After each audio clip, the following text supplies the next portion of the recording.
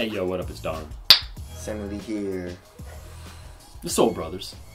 Of course, we are back up in it. Back with a Does It Still basketball. This is a retro. Kind of a newer retro. Not crazy new, but it's still a retro. This is the Air Jordan 23 in this nice red. What is this? City? Chicago? Chicago. Shy City colorway. Yeah, Shy City. All right. Sammy copped these. He's on a tear doing old school Jordans, and we'll see how this one fares. I mean, this is a not a performance review. It's first impressions. It's stiff. I mean, like try bending it. Can you bend it? Just in the very toe. I mean, that's come on, crazy. Guys. All right, so let's just go over the tech. And yeah, this is my first impression. So the traction pattern is a multi-directional. It almost looks like a rose or something. Fingerprint, huh? Or footprint. Footprint. Or whatever. And it's a very hard rubber, so outdoor you should be okay. But I already played in these like 2 times, I think, 2 or 3 times, and traction was, especially because it's so stiff, you know, and then nothing comes up here. Yeah. Like, so it's basically just plastic. So whenever I'm doing crosses, and then you know how like you do a cross, and then you kind of like lift your foot a little bit like this. Yeah. It doesn't catch, and I slide like this a few times. Right. So I don't know. Maybe it'll break in. I don't think so. But that was one problem. So traction seems to be mediocre, not very good. But yeah. Underneath that, there is a full carbon fiber midfoot shank to make it stiffer. Yeah. Even though there is a hard ass plastic right under that. Yeah.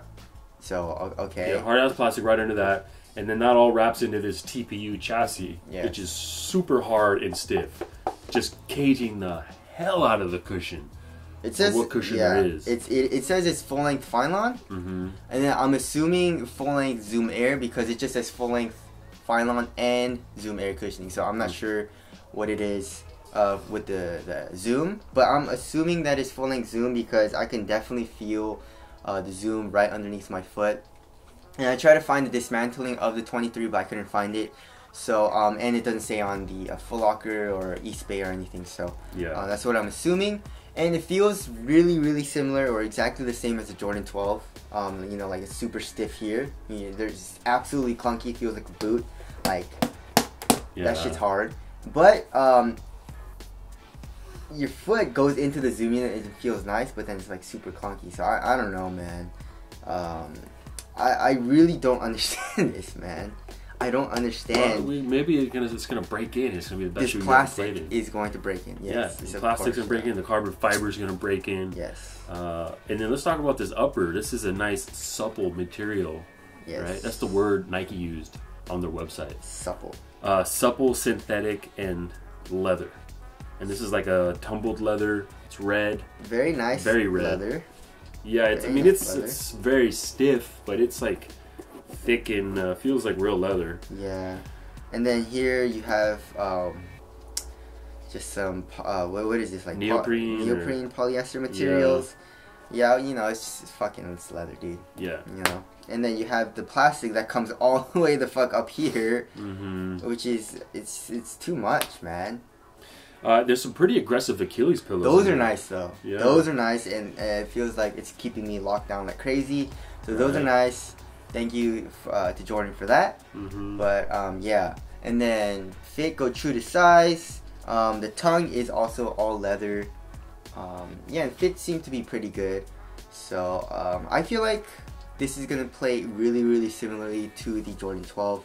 You know, the traction is gonna be okay. The cushion is full length Zoom, but then it's gonna be super clunky. And then the materials are just, you know, just leather. You know, they're okay. You know. Yeah. So yeah, that's the Jordan 23, and on my quest to do all of the Jordans, I found these at the outlets for not even that cheap. Yeah, you know, they were still pretty fucking expensive. I remember like 160. Right. Yeah. But these are like probably when they dropped, they're probably like 225. 225, which is crazy. But what do you think about this shoe? Yeah. Aesthetically, You just. Well, it just feels literally like a work boot. Feels like a Timberland if Timberland tried to make a basketball shoe. You know. That's crazy. Yeah. I mean, I can't make that sound. I mean, it's like.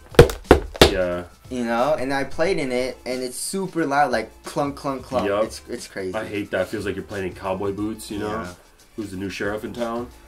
Right. I don't know what the designer was thinking when he was designing this. Like, why do you need this plastic fucking thing around the whole cushion to make it? I don't Way know. too much. This is one of the Air Jordans they just overdid. You know.